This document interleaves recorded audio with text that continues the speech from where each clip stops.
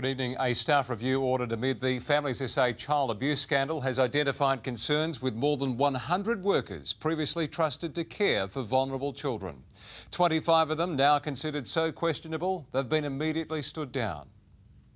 Suspected sexual abuse by a Families SA residential carer prompted a review of all the department's childcare workers. The internal audit has raised serious issues and it's clear that further action is warranted.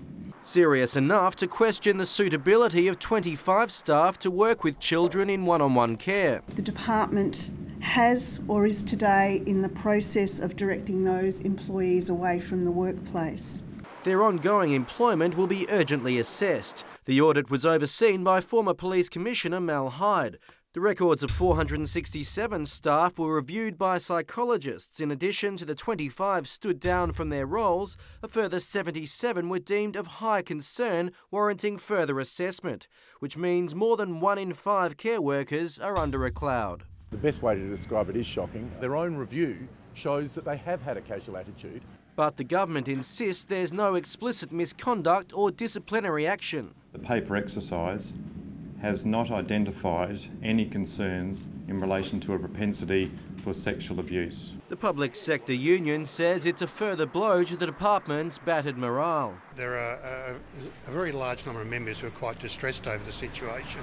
But as to whether the government expects legal claims, They're questions for down the track, I think, Tom. no answer either on whether the carer whose arrest sparked the review would have passed the audit. I'm not sure. We would have to run that past the psychologists that did that assessment. Because at the end of the day, it is of the utmost importance to look after the care of the children. And political reporter Tom Richardson joins us now. Tom, the bad news just keeps on coming.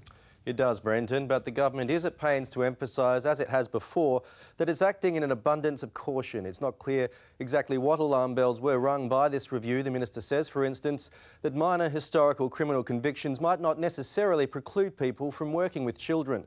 But clearly, as authorities admit, there are significant areas for improvement in their selection processes. Let's just hope this is a big step towards doing just that. Thanks, Tom.